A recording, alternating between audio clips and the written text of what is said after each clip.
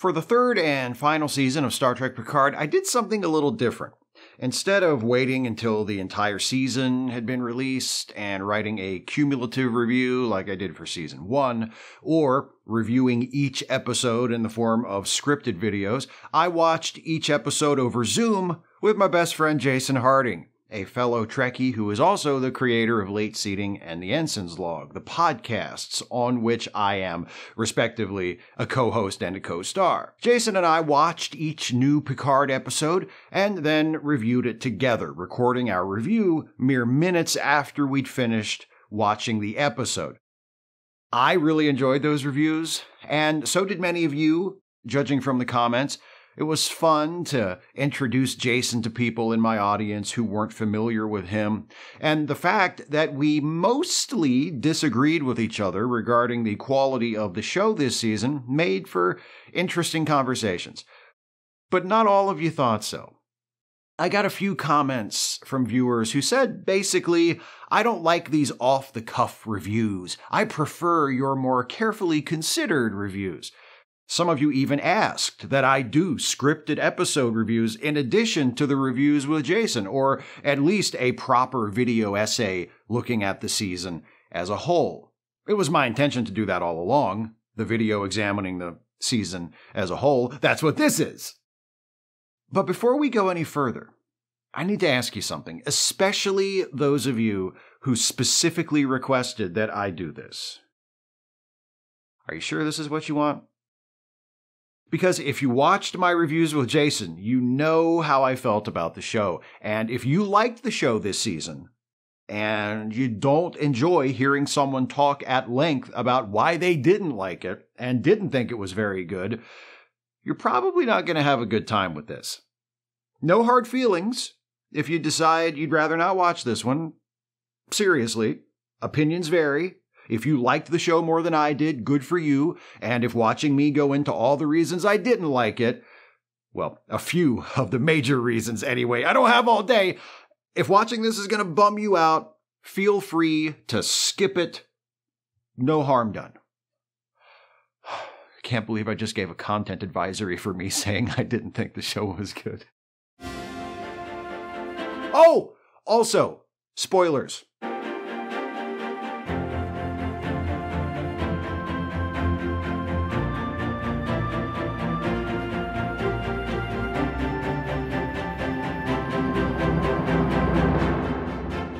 Before I get into the elements of the show that didn't work for me, let me actually begin by talking about the bits that did. There were things about this season of Star Trek Picard I liked.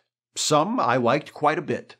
Maybe by starting with them, I can entice some of you who are wary of how mean I'm going to be to this television show to at least stick around for a little while, steal a few more precious watch minutes. Also, perhaps I can refute the spurious and frankly hurtful charge made against me by several of you in the comments of the episode reviews I did with Jason, namely that I made up my mind the show was going to be bad before I ever even watched it, and that I was looking for reasons to not like it. To the contrary, I would have been thrilled if the show had been good this season. Why would I want a show I'm going to watch featuring characters and actors I've loved since I was a child to be bad? And I assure you, I didn't have to look for reasons not to like the show. There were a bunch of them, and they were hard to miss. And I'll be going on and on and on about some of them very shortly. But first,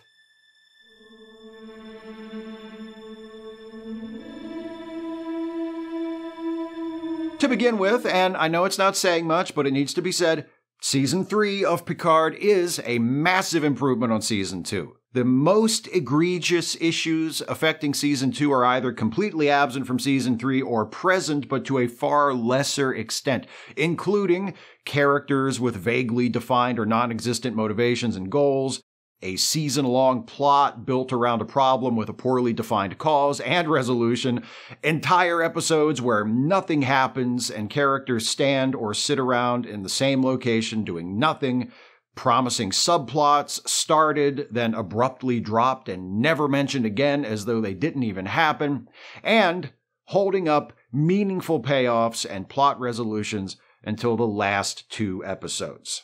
Unlike Season 2, which doubled down on everything that didn't work about Season 1 while shit-canning the things that did, Season 3 actually goes a long way toward correcting the problems of the previous season. It's not perfect in terms of story structure, and I'll get into some of the reasons why here in a bit, but Season 3 does a mostly acceptable job of having important plot advancement in every episode. It builds to a meaningful and satisfying payoff in Episode 4, and another important but less satisfying payoff in Episode 8, before wrapping everything up in the last 2 episodes, and the protagonists, of which there are quite a few, all get stuff to do that matters to the plot and develops their characters. Speaking of characters, in addition to the returning TNG crew, Picard Season 3 introduces some new people, and they're all pretty good. Vadic, the main villain for most of the season, played by Amanda Plummer, is a delight, delivering grandiose monologues and chewing all the scenery she can sink her teeth into. Jack, the son of Beverly Crusher and Picard, wins me over by being a guy who just wants to do some good in the universe, who never knew his father and acts like he's okay with that, but obviously isn't, who has spent his life fighting personal demons he doesn't understand, and who comes across as a likable guy with a chip on his shoulder, but not a big enough one that it becomes off-putting. Captain Shaw, who I absolutely loathed in Episode 1, not because he was a bad guy who was mean to the characters I like, but because he was shallow and obvious and badly written. But after Episode 1, he started to grow on me, and by Episode 4, I actually liked him quite a bit. Sydney and Alondra LaForge, Geordie's daughters, they get a good bit of screen time, particularly Sydney. They don't have much to do of importance to the plot, but they're likable enough and have an interesting dynamic with each other and with their dad. And there's a bit of flirtation between Sydney and Jack that I was actually starting to get into until it was dropped. As far as the legacy characters, it's nice that Picard himself actually had a coherent character arc this time around about embracing being a parent instead of whatever that's he joined Starfleet because he had mommy issues and he doesn't think he's worthy of love, half-assed trauma wank horseshit from last season was. But really, the final season of Star Trek Picard belongs to Riker and to Jonathan Frakes. Riker gets a lot of time this season. He gets heavy dramatic scenes and comedic moments throughout, and he nails it every time, whether it's selling the gravity of an apparently insurmountable threat to the ship, doing his part to convince us that Riker and Troy are an actual couple who have been through some shit but still truly love each other, or firing off crisp, on-target punchlines. Frakes puts in some of the best work he's ever done in Star Trek or anywhere else. He is the highlight of the season for me. Another highlight was Michael Dorn as Worf. The show came dangerously close to making him too much of a comic relief character, but I don't think it crossed the line.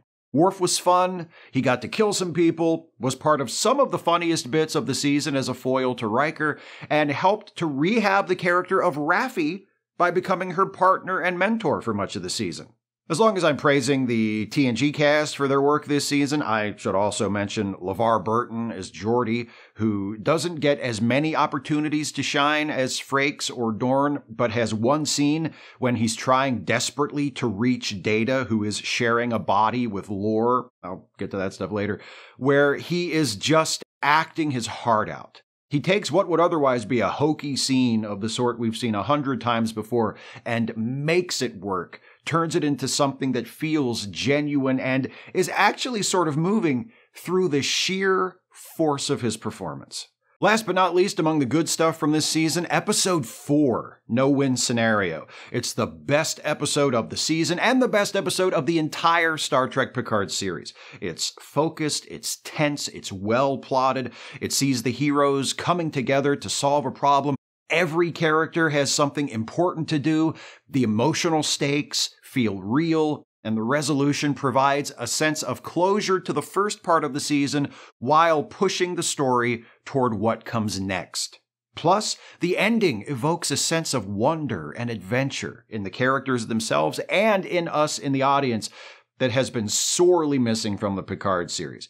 It's a very well done episode on every level, and the creators of it, cast, crew, writers, producers, the whole team, should be congratulated. Unfortunately, that very good episode exists alongside quite a few lousy ones. I'm not saying episode 4 is the only good episode of the season. It's not. There are a few others that are at least not bad. But the show is only as good as it is in episode 4 in episode 4. For much of the rest of the season, well,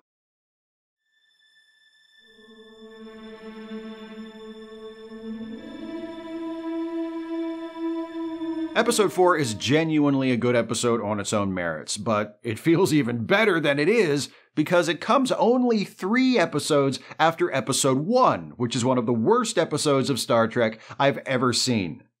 Thankfully, the season improves drastically with the arrival of Amanda Plummer's Vadic in Episode 2, but Episode 1, The Next Generation, kicks the season off in the most uninspiring way imaginable. Pretty much everything I was worried about seeing in Picard Season 3, based on the marketing and the advanced buzz, is front and center in this first episode. The plot is slow and vague, the heroes are weak and incompetent, and the whole thing is drenched in fan service, so shallow and obnoxious it makes the second season finale of The Mandalorian look like The Empire Strikes Back by comparison. Sorry to cross-contaminate sci-fi franchises, I'm just making a point. Episode 1 of Picard Season 3 stumbles from one blatant Wrath of Khan lift to the next, to the point that when we watched it, Jason and I were able to correctly guess Jack's identity as Picard's son because his first meeting with Picard is exactly the same as Kirk's first meeting with his son David. There's also an Admiral comes aboard the ship and inspects the cadets scene that's blocked almost identically to a scene in Wrath of Khan, and the fact that the plot is kicked off by the hero receiving a confusing but urgent distress call from an old flame, Dr. Carol Marcus for Kirk in Wrath of Khan, Dr. Beverly Crusher for Picard here, and there are other Wrath of Khan references throughout the episode, but you get the idea. I don't mind the occasional homage or allusion, but I'd prefer that such things be subtle and relevant and deployed with a modicum of restraint, not blasted directly at the camera from the nozzle of a fire hose. In between Wrath of Khan lifts, we get to enjoy such thrilling scenes as Picard spending several minutes talking to the computer trying to figure out who's calling him on his comm badge before answering his comm badge to see who's calling him on it.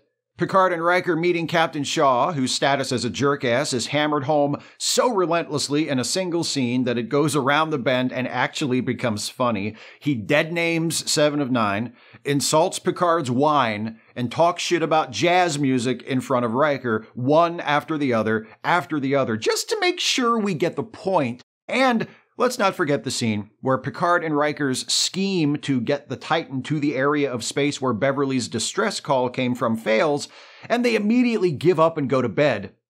And the Titan only gets where it needs to go because First Officer 7 of 9 decides, off-screen, to take it there herself. It's an awful way to begin the season, witless, pandering, and insulting. Like I said, things do improve with Episode 2, but by that point it's climbing out of a hole instead of continuing to build to a peak, which is what it should be doing.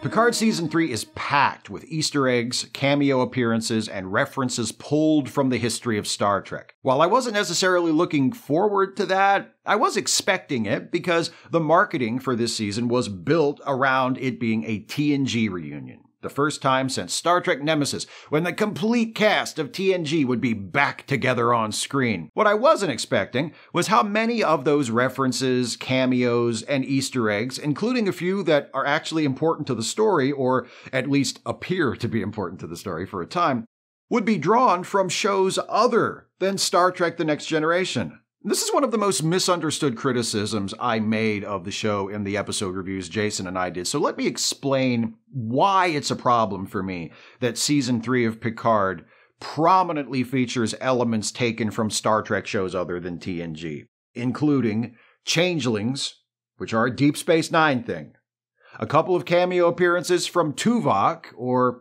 someone who looks like Tuvok in the case of his first appearance, who is from Voyager, and, as revealed in the last 2 episodes, a conflict with the Borg that pulls on a plot thread that was tied up fairly definitively at the end of Voyager's series finale, to name the most prominent examples. It's not a problem because I think the various Star Trek projects ought to be strictly siloed off from one another so that one show can't use characters or locations or aliens that were previously featured in another. That's the conclusion a lot of people jumped to when I complained about this season of Picard using changelings as villain, that I didn't like it because changelings are a Deep Space Nine thing, and therefore only Deep Space Nine is allowed to use them. That's not the problem. The problem is, this is the final season of Star Trek Picard. More than that, the story they've chosen to tell for this final season of Star Trek Picard is centered on reuniting the core cast of Star Trek The Next Generation. They're getting the band back together. They're going on one last ride, and they're heading off into the sunset. It's essentially a 10-part farewell, not just to Star Trek Picard, but also to Star Trek TNG. So, that being the case, how does it make sense, creatively speaking, for the majority of the final adventure of the TNG crew to be built around a conflict between them and villains, changelings, who never appeared in a single episode of TNG, who never appeared in any of the 4 TNG movies, who have never appeared in a single episode of the first 2 seasons of the Picard series, and who none of our heroes, with the exception of Worf, who was also a regular on Deep Space Nine from its 4th season on, have any on-screen history with. Yes, it's all in the same universe, and no, there's nothing about Picard and his crew crossing paths with changelings that breaks any of the established rules of the story world. That's not what I'm talking about.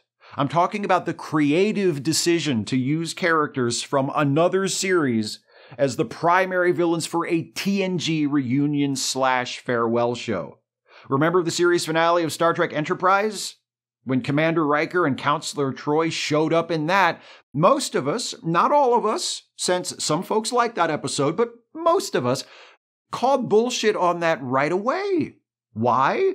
Because it felt wrong to devote so much of the final episode of Enterprise to characters from a completely different series. Same universe? And it was all justified through the holodeck. Riker was running a program about the NX-01 Enterprise's final mission, so nothing about it broke the rules of the universe. There's no reason why it couldn't have been done, but it made no sense creatively, and most of us, again, not all of us, agree that it shouldn't have been done. Now, if the creators of Enterprise had done an episode where Riker and Troi from TNG played an NX-01 holodeck program in, say, the middle of Season 3, or even at an earlier point in Season 4, wouldn't have been a problem, assuming it was a good episode in its own right. But as the series finale, it seems like a bad idea, doesn't it? Seems like a puzzling creative choice. Enterprise did another, much better episode built around a conflict with villains from another show in its 2nd season, Regeneration, where Captain Archer's crew battles a group of Borg left behind on Earth following the events of the film Star Trek First Contact, who thaw out, assimilate a transport ship, and make a run for Borg space, attacking another ship along the way. It's a great episode, one of Enterprise's best, and easily the best Borg episode outside of Star Trek TNG. But should it have been the series finale? Should the last episode of Enterprise been about Captain Archer's crew fighting the Borg? Of course not. It wouldn't make any sense. So why does it make sense for the final adventure of the TNG crew to be about them fighting changelings? It doesn't. Hopefully, I've explained it well enough that even if you disagree with me, you see where I'm coming from here. What should they have done instead? They could have had a villain that the heroes of the show actually had some history with, which they did in the last 2 episodes, and I'll get to that a little later. Or, imagine this, they could have had a new villain that challenged the heroes in ways that touched on the right themes and pushed them into the right scenarios that would make for an exciting and satisfying farewell. The most frustrating thing about that second suggestion is that until the fact that she's a changeling is revealed midway through the series, they have a perfectly fine new villain in the person of Vadic. Why not keep Vadic as the main antagonist, but have her and her crew not be changelings? And also not just be obstacles to keep the heroes busy until the real villains show up in episode 9. I'll get to that later as well. Give her a reason to be after Jack, to threaten Picard and the others, and tell a story about that conflict that brings some resolution to these characters. I have the same problem on a much smaller scale with the cameo appearances of Tuvok. Why is Tuvok in this show? His first scene is a conversation with Seven of Nine where it's revealed that he's not actually Tuvok, but a changeling that has replaced Tuvok. We know about the changelings infiltrating Starfleet at this point, so having Tuvok show up only to turn out to be one of them only underlines something we already know, so it serves no storytelling purpose. The second appearance of Tuvok is in the last episode when he, the real him this time, informs Seven that she's going to be promoted to captain.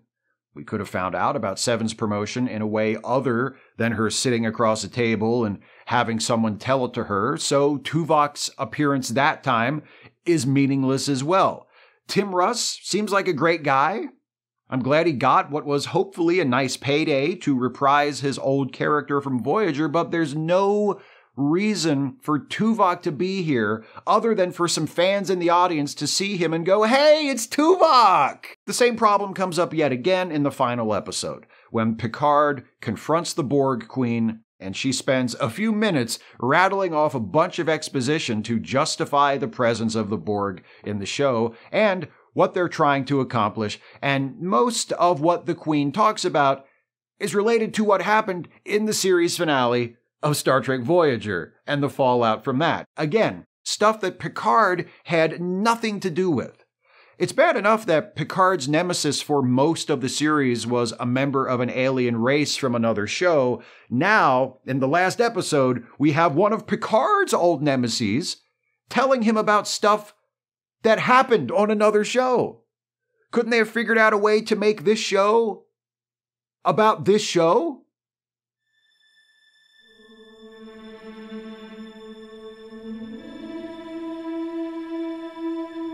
The most frustrating part of changelings being in the show this season is that, ultimately, they don't even need to be there.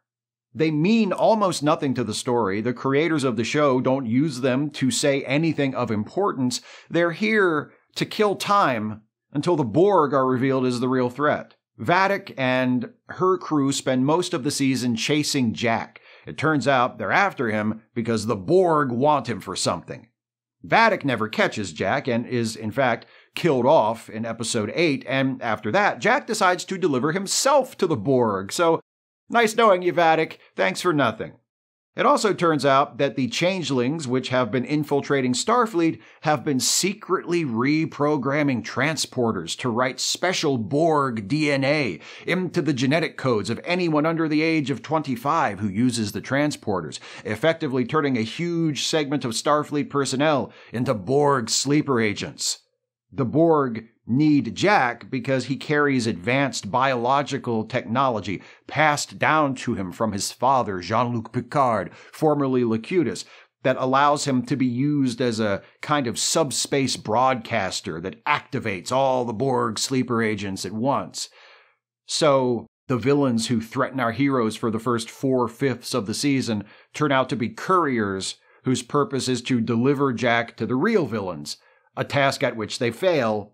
And the changeling involvement in the big scary conspiracy to take over Starfleet turns out to be reprogramming the transporters. Why'd they even need to have changelings impersonate high-ranking officers when the plan was ultimately to activate all the Borg sleepers and have them take over the ships anyway? The conflict between Picard's crew and Vadic's crew doesn't amount to much more than filler. And like I said in the good stuff section, some of it is well done. Episode 4 is very good. Most of Amanda Plummer's scenes as Vadic are a lot of fun to watch. There are a few individual scenes and set pieces throughout the first 8 episodes that are well done. But the impact of those elements is significantly lessened by the fact that they ultimately go nowhere and mean nothing. Don't get me wrong. I'm glad they didn't try to take their 2-episode Borg story and stretch it out for a whole 10 episodes. That feels like a very season 2 way of doing things. They went another way this season, and I'm grateful for it. But if the problem was filling out the first 8 episodes until it was time to pivot to the Borg stuff, why not just do standalone episodes? Are you telling me the writers of this show couldn't have come up with plots for enough 1-hour episodes to enable Picard and the TNG crew to reunite and have some adventures leading up to the final confrontation with the Borg, instead of bringing them all together for an 8-part serial that dead ends right before the last 2 episodes of the series? Come on!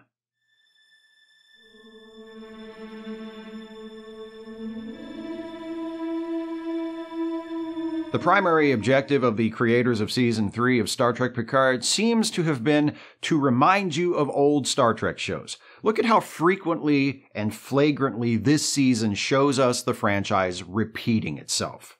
Starfleet has been compromised! Again, kind of like in Season 1 of TNG, when parasitic beings attach themselves to numerous high-ranking officers and sure seem like they're up to no good, until Picard and Riker are able to defeat them by shooting the mama parasite with their phasers until it explodes. Also, kind of like in Seasons 4 and 5 of Deep Space Nine, when changelings impersonate key figures on multiple occasions in order to sow chaos and lay the groundwork for their upcoming invasion/war. Also, kind of like in Star Trek Picard Season 1, when Starfleet is infiltrated by Romulan agents who manipulate events, including a devastating attack on the planet Mars, which lead to the Federation banning synthetic life forms. Data's back! Again! After he died at the end of Star Trek Nemesis, and came back in Season 1 of Star Trek Picard, and died again. This time he comes back in the form of a biological android, similar to Picard's synthetic body, which also includes the personalities of Data's brothers, Lore and B4, created by Alton Sung, who was present at Data's previous death at the end of Picard Season 1, knew it was Data's wish to die, and apparently brought him back anyway. Good to know you can always count on family, huh? I guess it's okay, though, because this Data is different. Not too different, though. That would defeat the purpose, after all. The Borg are back! Again. And they're attacking Earth. Again. And they want Picard's son to speak for them, just like they wanted Picard to speak for them back in the day. And the Borg Queen is back, too. Again. And it all comes down to a face-off between the Borg Queen and Picard, who enters the Queen's domain to rescue someone close to him. Again. In First Contact, it was Data. In Picard Season 3, it's Jack. How many times has the Borg Queen returned after being killed on screen? Does this make 2? 3? Explain to me why I should give a shit about a villain that can just be recreated no matter how many times she dies. Oh, but she definitely won't come back after this. She had to consume all her surviving drones just to survive. And now that her big ship in the eye of Jupiter has been blown up, she's gone for good. Not like the last time she was gone for good at the end of Voyager. This time is different. Just like how this time the Borg didn't assimilate people, they used the transporters to implant secret Borg DNA that could be activated and turn everyone with that genetic code into insta-drones. It's different.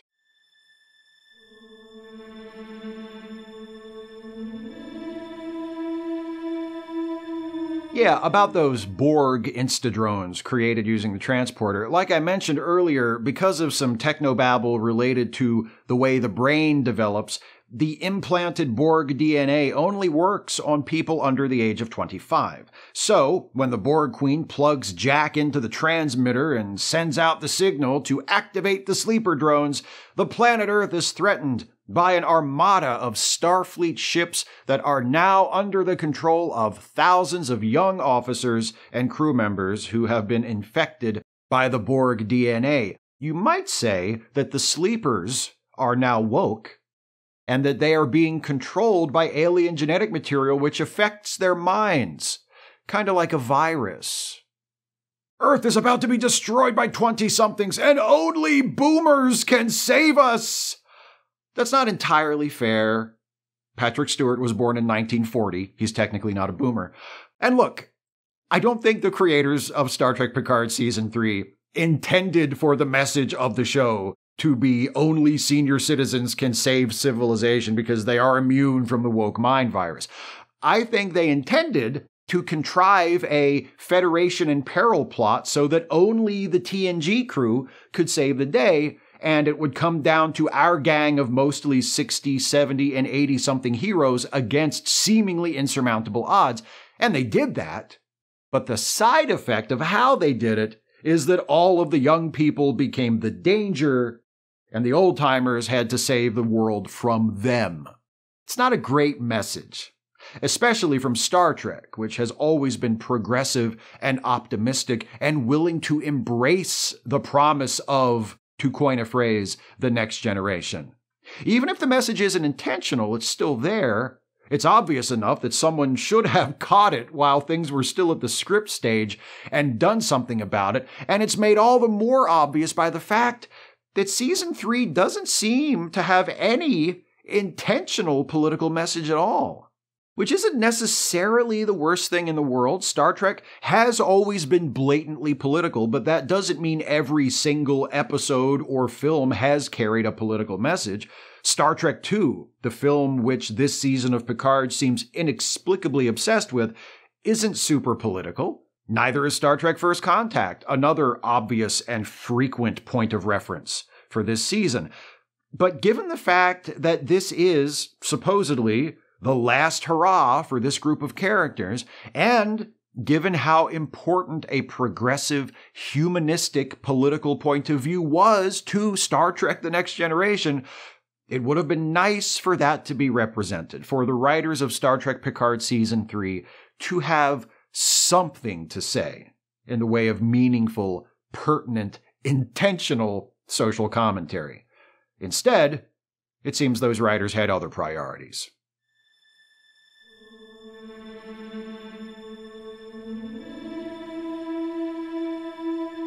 In his review of Season 3 of Star Trek Picard for The Escapist, Darren Mooney writes, "Much of the publicity around the third season has focused on the nostalgic reunion of most of the primary cast of The Next Generation. The return of Stewart's old colleagues like Jonathan Frakes, Marina Sirtis, LeVar Burton, Brent Spiner, Michael Dorn, and Gates McFadden.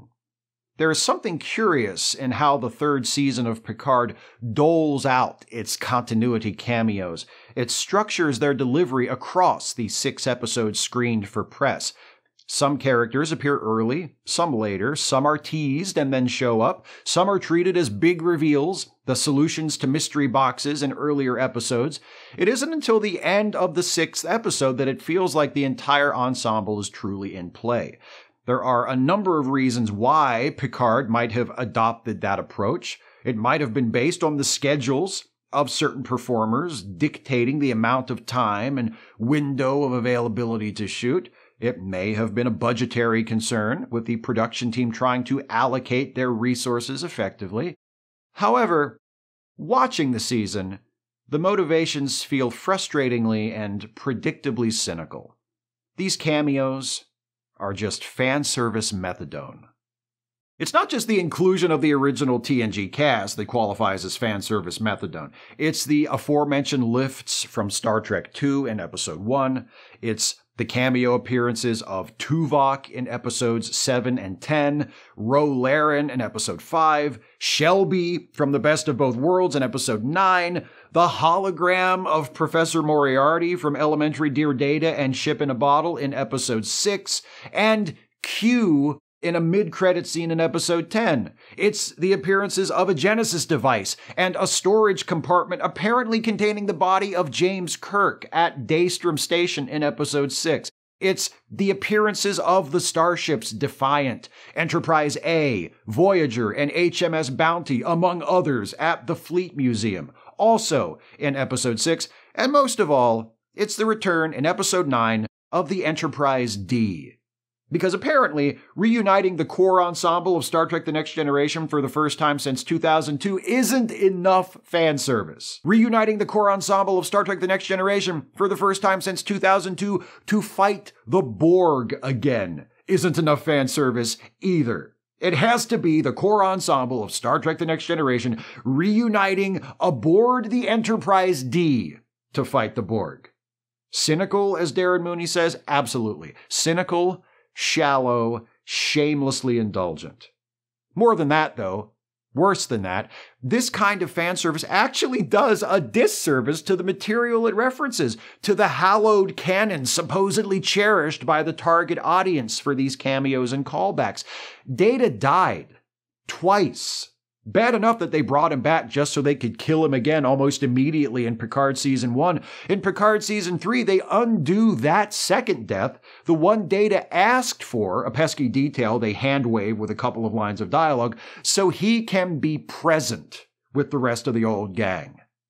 Q died in the previous season of Picard, and sure, it was a terrible season, and sure, Q's death felt arbitrary and unearned and was the epitome of a wasted opportunity, but it still happened within the world of the show, and it supposedly meant something. Except, no it didn't. Q's back. Shame on us for thinking in such linear terms. And really what's more important, allowing supposedly meaningful character deaths to stick, or yanking that character back to life so he can pop up in a mid-credits scene. The Enterprise D crashed in the film Star Trek Generations. Like Season 2 of Picard, that film is lousy, and like the death of Q, the loss of the Enterprise D didn't have nearly the impact it could have or should have had, but it still happened, and it still meant something. Its loss symbolized the end of the TV era for these characters and the beginning of their adventures on the big screen. The Enterprise D was replaced by the Enterprise E, but its loss still obviously affected Picard, as shown in this scene from Star Trek First Contact. The ship he commanded for 7 years, where he found his crew, his surrogate family, was gone. Oh wait, no it's not! Starfleet salvaged it, and Geordi rebuilt it in his spare time, and it's back, good as new, so the old gang can take their old stations and do the same things they did on the old show, like the crash never happened. That's a creative philosophy sure to keep a long-running fictional universe vibrant and alive, establishing that the consequences of the stories told within that universe only last until we need to reverse them so the fans can see their favorite characters or ships again. But what about Spock? I know some of you are probably thinking. Spock died at the end of Star Trek II, a very moving, very meaningful death, and they brought him back to life in the very next movie. Yes, they did, and they made it work. Just because it worked when they did it with Spock, that doesn't mean it's always a good idea to undo a meaningful character death, or hell, even a not-so-meaningful one. It's almost never a good idea. Besides, there are some crucial differences between the resurrection of Spock and the resurrections of Data, Q, and the Enterprise D. Spock dies at the end of Star Trek II. They devote the entirety of Star Trek III to bringing Spock back, and after he's back, they make 3 more movies with Spock as an important character. They didn't kill Spock, bring him back only to kill him again right away, then bring him back again in time for Star Trek VI just so he could be present alongside the other classic Trek characters for their final adventure. Spock came back because after Star Trek II was a hit, they decided they wanted to keep doing Star Trek for a while longer with Spock. And when the time came to end things with the classic cast in Star Trek VI, wouldn't you know it, the Enterprise A worked just fine. It was still a satisfying send-off to the heroes of Star Trek the original series, even without the original Starship Enterprise there. They didn't have to reveal that Scotty had somehow secretly recovered the Hulk of the original Enterprise, rebuilt it, and restored the bridge to how it looked on the TV series. We didn't need to see Kirk, Spock, McCoy, Uhura, Scotty, Sulu, and Chekhov standing on a recreation of the old set for it to feel like a fitting farewell to those characters. Hell, Sulu wasn't even on the Enterprise at all in that movie. He was on his own ship, the Excelsior, and that's where he stayed. Because the creators of Star Trek VI knew how to put character development and storytelling ahead of hollow nostalgia. maybe that's an unfair comparison to make. After all, this third season of Picard is not Star Trek VI, nor is it Star Trek TNG, despite how relentlessly it panders to our memories of that show. Nor is it even Star Trek Picard, really. It's something else entirely.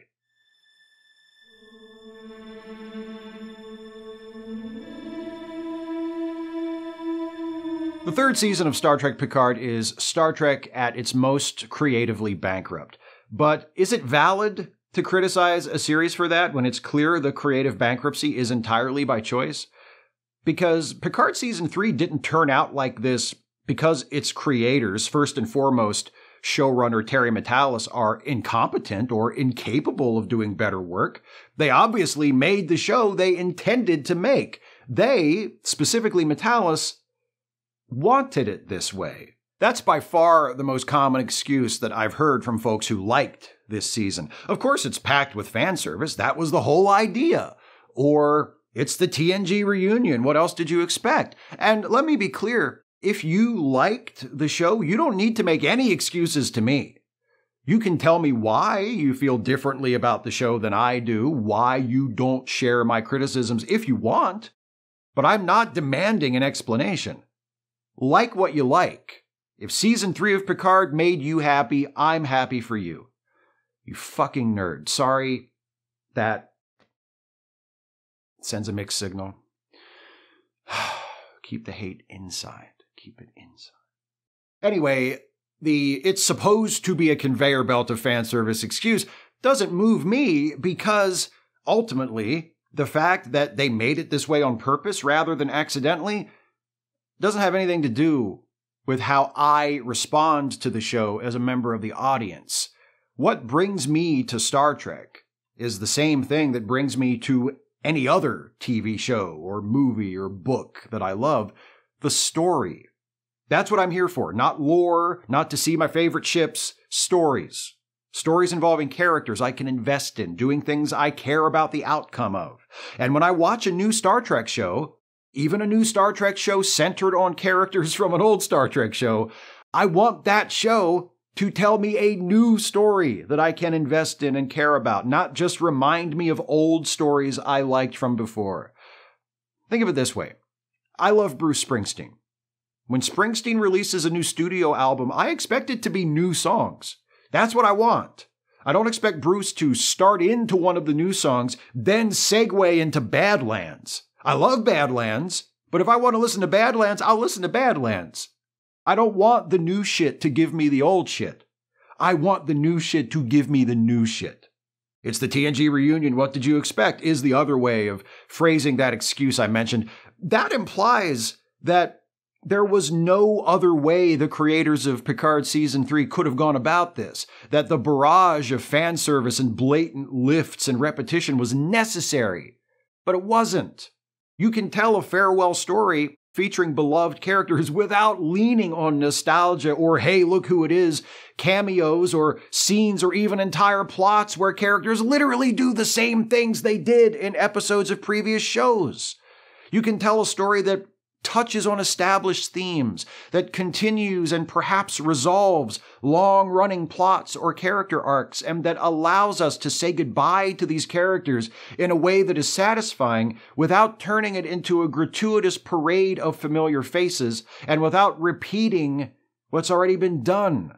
There were opportunities to do that, to tell that kind of a story with Picard Season 3. There were stories suggested by both TNG and Seasons 1 and 2 of Picard that could have confronted and resolved lingering issues in ways that would have enabled the final season to be something other than shallow nostalgia porn.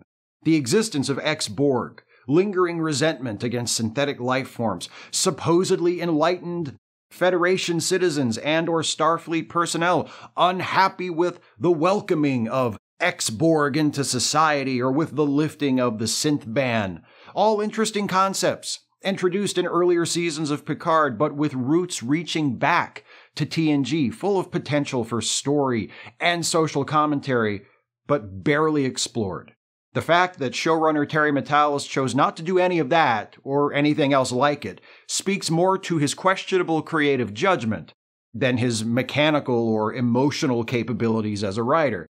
It's obvious that Metalis isn't a bad writer, or at least that he doesn't have to be one. There is evidence of what a good writer he is throughout Picard Season 3. He's credited as the co-writer of Episode 4, the best episode of the season and the series. And even though the other 2 episodes he's credited with personally writing this season, Episode 1 and Episode 10, are mostly garbage, there are beats here and there, especially in Episode 10, that work very well. When Picard goes all "what dreams may come" with Jack, declaring that he will not abandon his son in the Borg Collective even if it means his own death, that moment lands with me. It feels right and genuine. On the other end of the spectrum, there's a moment when Riker and Worf are making their way through the Borg cube. Worf passes his bat'leth to Riker, who immediately drops it to the floor, shocked by how heavy it is. It's hilarious. And yes, a lot of that is due to Jonathan Frakes' perfect delivery, but I'm assuming that gag is in the script and wasn't an on-set improv. The problem with Picard Season 3 isn't that Terry Matalas is a bad writer. The problem is, Matalas came to work as a fanboy instead of a writer.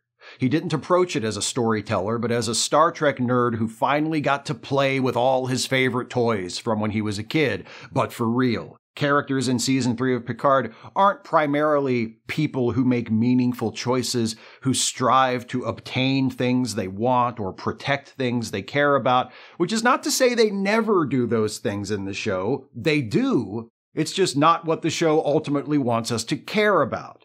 First and foremost, these characters are objects.